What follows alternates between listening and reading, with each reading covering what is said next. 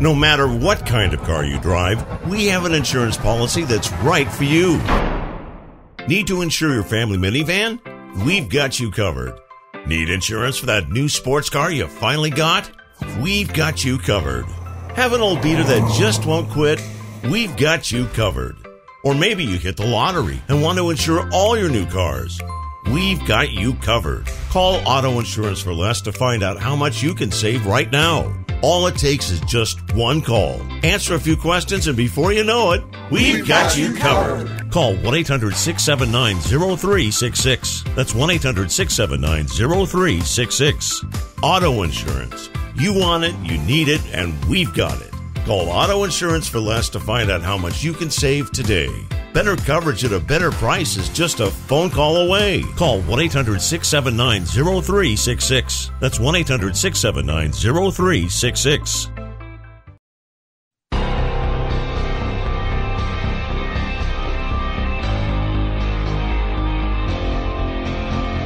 The Turnpike Sports Book Report. The Turnpike Sports Book Report is brought to you by BorgataSports.com. Your favorite casinos now, your favorite sports book available anywhere in New Jersey, BorgataSports.com. Sign up at BorgataSports.com using our promo code PIKE, that's P-I-K-E, and you get a risk-free bet up to $300 and 20 bonus dollars at BorgataCasino.com. Must be 21 years or older and in New Jersey to place a bet. Terms and conditions apply. Gambling problem? Call 1-800-GAMBLER. All right, in this week's Turnpike Sports Book Report, we have 7 states releasing their February sports betting numbers. Actually, one milestone for a state as well. We have launches both retail and online. We have a bunch of deals to talk about, lots of legislation as usual. And one big incident that happened in Tennessee over the past weekend with regards to one of the sportsbook licenses down there. Yep. Let's start with the revenue handle and revenue numbers for February. Like I said, we had 7 states reporting handle and revenue. 7 states reporting handle and revenue.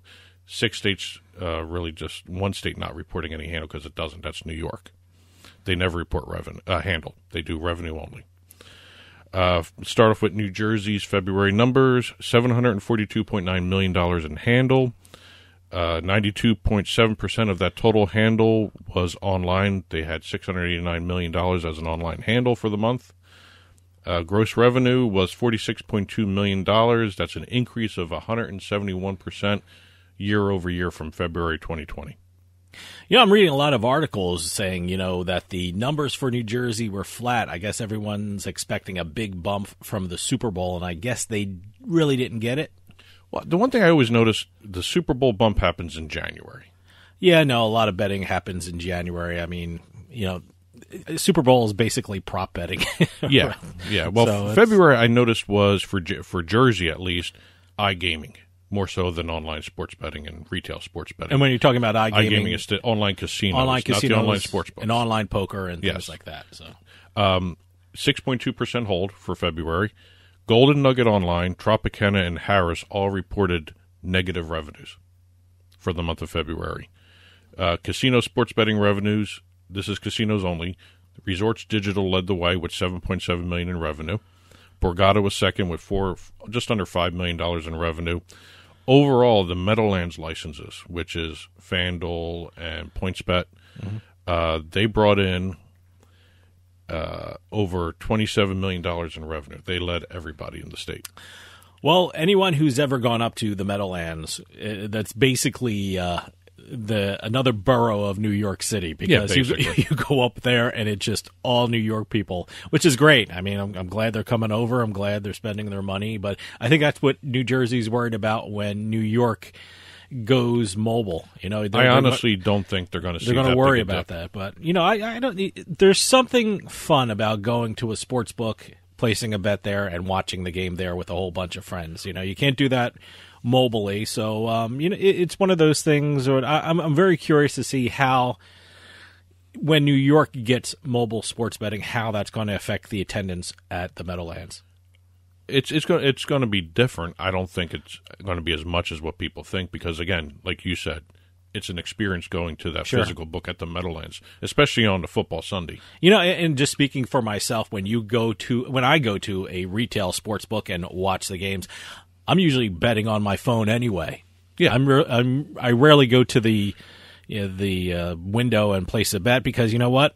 I'm sitting down, I'm enjoying a beverage, or I'm enjoying food, and why should I get up and go to a window when I can take out my phone and place a bet? The one thing I'm waiting for are some of these retail books to start offering special promos like the online books do, where you can only get it at the window.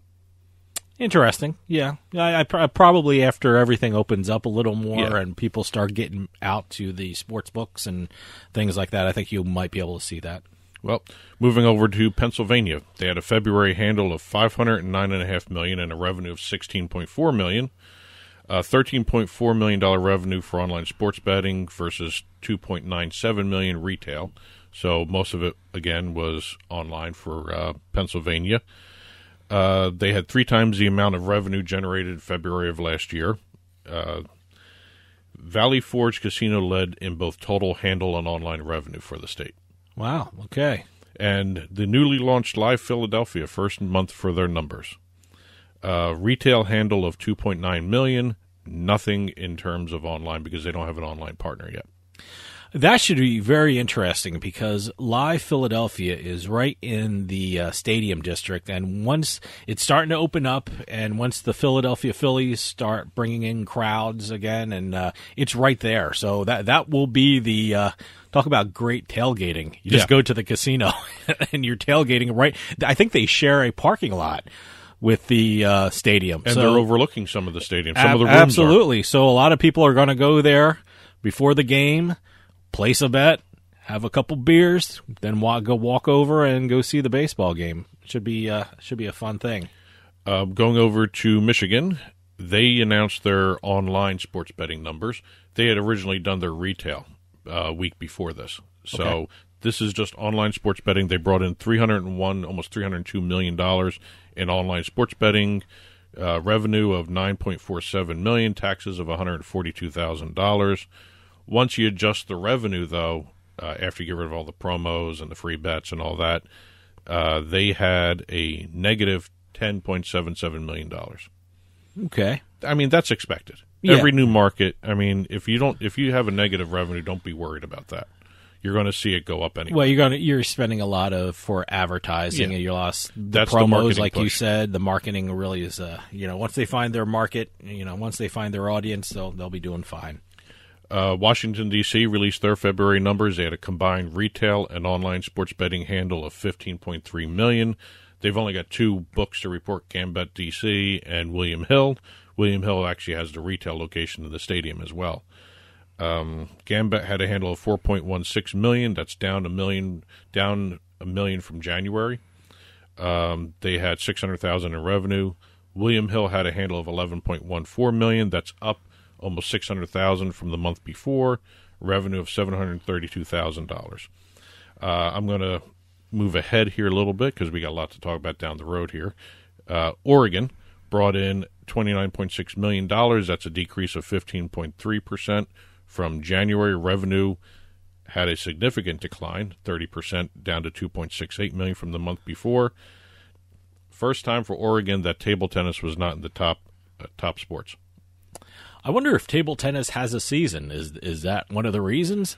Well, we'll find out. All I know about table tennis, Colorado. all I know about table tennis is I lost money betting on it a couple months ago. Well, when But Colorado releases their number, that's the key because Colorado has a huge table tennis population. Table tennis season there. That's Top sports: basketball $17.4 million, football $3.4, soccer $2.3, tennis $1.9, and hockey $1.7.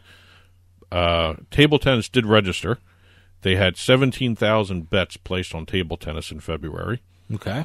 averaging almost $60 a bet on table tennis for a total of $1 million handle for that sport. Okay. Mississippi has reached a milestone. They finally broke the $1 billion mark.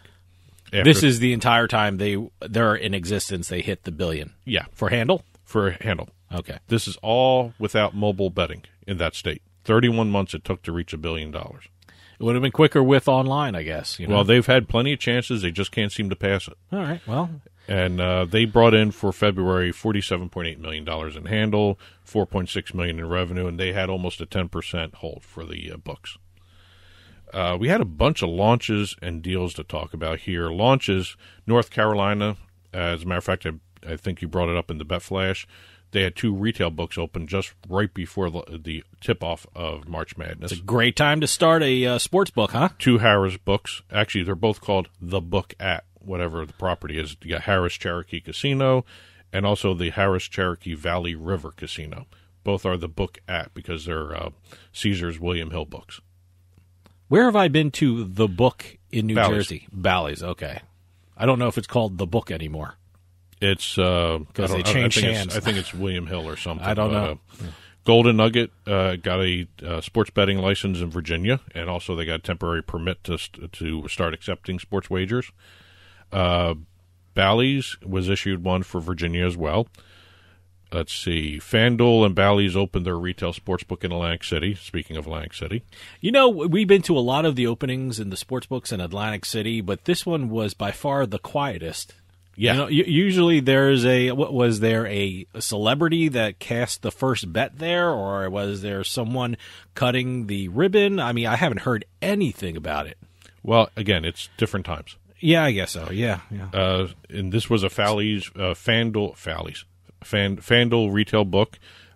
Speaking of FanDuel, they opened up a retail sports book at the what was formerly known as Fairmount Park, as well as opening a retail sports book at Club Hawthorne in Prospect Heights. So they've got 3 books there. Mm-hmm. Penn National got their online sports betting license for Virginia, and Churchill Downs launched their Twin Spires online sports book in Tennessee.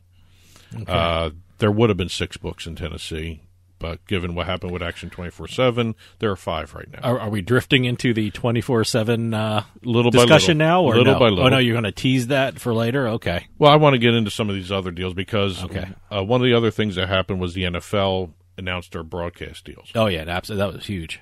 One of the deals was with Fox Sports. Fox Sports is also part of Fox Bet. And in the press release, and was buried in the press release, I think it was like the 5th bullet point down or something, Fox Bet will receive authorized sportsbook operator status if and when the NFL approves official sportsbook operators for the league. Well, they certainly do advertise. First time we've seen that. Yeah, no, well, they certainly do advertise a lot in the pregame NFL shows. I mean, I saw that a lot during the football season. You know, like I guess one of the contests was win Terry Bradshaw's money or something like that. I think that was all tied in to the Fox Bet app. And well, you got to remember it's going to be. I guess it's going to be even bigger now. You got to remember that's the network. Sure, that has nothing to do with the league. Oh yeah, I know. No, this is the first time the league has even included something like this in any kind of press release. Well, like I said, the leagues are really accepting of it. They see the potential of sports betting. You know, all that kicking and screaming, fan engagement. I mean, it's a far cry from where it was a couple years ago. I mean, I just had an interview with the VP of gaming at the PGA Tour. So the professional leagues are really starting to, I wouldn't say embracing it, but, you know, understanding the realities of today's sports business. I think they're embracing it now. I think they're embracing it. All that kicking and screaming to go through court to get to this point, now they're all for it. And you know what? It makes it a fun experience for the fans. Yeah, I guess so. Bally's became an authorized gaming operator of Major League Baseball. This is their 3rd league that they've partnered with. They will also be incorporating betting options, innovations, whatever you want to call it, into the broadcasts of MLB games on their 19 regional sports networks. Mm-hmm. Speaking of their sports network, their first one is going to be launching soon. Bally Sports Arizona, which is the regional sports network for that region, will be launching at the end of the month, March 31st. Bally's is acquiring a lot of stuff. I mean, just tons and tons of stuff. They're constantly in the news. I mean, for all you poker fans, I read stories about, it looks like Bally's is the front runner to get the World Poker Tour, to buy the World Poker Tour. So that's still going on. So it's amazing what Bally's is doing these last couple of months. By the time this airs, we may have an answer about that. Yeah, I hope so. But the one thing Bally's does not have, they don't have cornhole. Yes. But DraftKings does. That's the DraftKings province there. American Cornhole League has designated DraftKings as its official sports betting partner. Besides getting the rights to logos and player images from the Cornhole League, you're going to see free-to-play games. You're going to see odds and lines broadcast during select cornhole tournaments, which are on ESPN, by the way. Yeah, no, it's been lots of fun watching it. I mean, but does this mean we can bet on it, or is this? Are we betting on it soon? It's only in certain states right now. Only in certain states. So, okay, yeah, I guess it'll help that DraftKings is involved for the approval process. Well, from what I understand, New Jersey does not allow cornhole betting yet. Hopefully that changes. Yes, I know. I got to start betting on cornhole. Yeah, right. One more thing. WynnBET partnered with the Richmond Raceway down in Virginia for the WynnBET Lounge. So we're going to start seeing some NASCAR offerings, some enhanced NASCAR offerings from WynnBET for the NASCAR Perfectly fans. honest, I mean, I've seen the commercials here in New Jersey. I'm just not familiar with WynnBET. You know, I haven't seen it. I should take a look at it. They are the most quiet sportsbook, I would well, have to like say. I said, I've seen commercials for them in New Jersey. You're starting to see more. I'm starting to see more and more, but no, I got to check them out. I mean, you know, it should be Wynn's a great property, so I should really take a look at it. A couple of things with BetMGM, appointed Jalen Rose as a celebrity ambassador, and also BetMGM's Buffalo Wild Wings deal that we talked about last week. Yep. Pennsylvania still hasn't launched it yet because Okay. they have some issues with the geotechnology tracking software in that state, so they got to wait till that launches before they can actually incorporate it into the Buffalo Wild Wings restaurants in Pennsylvania. You know, I go to 2 Buffalo Wild Wings, one in New Jersey and one in Massachusetts, and I'm assuming, given these deals, that it'll be a very different experience in both of those. Yeah, well, you'll be able Really, to be able to see the BetMGM channel the Buffalo Wild Wings is launching, but you won't be able to bet sports bet in Massachusetts. Oh, so you mean in Massachusetts I'll be able to see the content? I just can't do anything about it. You'll be teased. I'll be teased. I'll be wishing I'm in the Buffalo Wild Wings in New Jersey, right? Any of them. Any Any other Buffalo one, Wild anywhere Wings in but Jersey. here. Yeah. All right, let's get to the big story that happened the first weekend of March Madness. Tennessee Action 24/7. The local Tennessee sportsbook operator had their license suspended. Mm-hmm. The site was shut down. A lot of things, a lot of moving parts to this, and suffice it to say there were allegations of credit card fraud, out-of-state betting via proxy. Yeah, when you see anything in a news story that says proxy, it means that someone inside the state is getting money from someone outside of a state in order to bet on their behalf. Yes. So that's what proxy means. And again, credit card fraud, money laundering. As a matter of fact, they had an emergency meeting the same day this story broke. It was on a Friday. In one instance, and this I thought was really interesting, the investigator for the Tennessee Education Lottery, which runs sports betting in the state, received information from someone over at Tennessee Action about suspicious activity going on. The activity happened on the 8th or the 9th, but they reported on the 17th, which was a violation in and of itself. They're supposed to report it within 24 hours. They didn't do that. But the investigator looked at all these different transactions that were going on. One of them stood out immensely. It was a valid deposit, first deposit by one account. And this happened multiple times. One account, valid deposit. Then all of a sudden, once that deposit was set up, that account was set up with real information. Multiple credit cards and debit cards were used to deposit more money that weren't associated with the personal information is in that account. Okay. So basically credit card fraud. Okay. And then that was all withdrawn into that one account. So there's where the money laundering came in. Okay. They had this multiple times, supposedly, in terms of, I think they had like 48 accounts that did this. Mm-hmm. Thousands of times. You're talking tens of thousands, hundreds of thousands. Again, they're still looking into this. According to the board of the Tennessee Education Lottery, Tennessee Action 24/7 had nothing in place to prevent this, and they were slow to report it. Okay. So they shut down the site. It's an indefinite suspension. What would they call it? An indefinite Temporary suspension. It's an indefinite suspension. It's not temporary. They shut them down. Oh yeah, I know that they shut them down. Yeah. But I guess what one report was saying that Tennessee Action 24/7 now has an opportunity to appeal and also cure the problems. And I guess a statement from Tennessee Action said they're looking to solve all the problems to get their license back as quickly as possible. Yeah, and again, they have time to cure it. We'll see when they're able to. I think there's got to be a whole lot of hard look at some of these procedures that they're trying to implement. According to the board, they represented that they had them when they got the license, and they weren't using them. Well, that's according to the board, right? That's according to the board. I guess according to the board. Well, like I said, I'm sure there's going to be more hearings on it. I'm sure there's going to be efforts to cure. That's what Tennessee Action 24/7 said. So it should be interesting to see what procedures they put in place or what procedures they have to fix in order to get their license back. The one thing regardless of Tennessee 24/7, I hope they get their license back. Absolutely. But again, in a national sense, the independent books that are launching, like Bet House, and there's a couple in Iowa, there's a couple in Illinois that are going to be launching soon. They're all independent. They're not the national brands. This is a warning shot to them. Absolutely. Well, they have to look at this, and they have to look at what procedures they have to put in place and what procedures they really have to focus on in order to, effectively adhere to the license and effectively, stop any problems with regard fraud or betting out of state or anything like that. Also, it brings to the forefront, you got to report this immediately. Absolutely. Don't sit on it. Yeah. So it just brings into question a lot of things. Again, they have the ability to cure and get their license back up and running and everything else. So and I guess we'll see what happens. Like I said, I think they're appealing, and I think they have a place to cure, and so it's certainly not the end for Action 24/7. I think hopefully it's not the end. Yeah, well, I think they have time to cure, and they said they're going to do it to hopefully get their license back.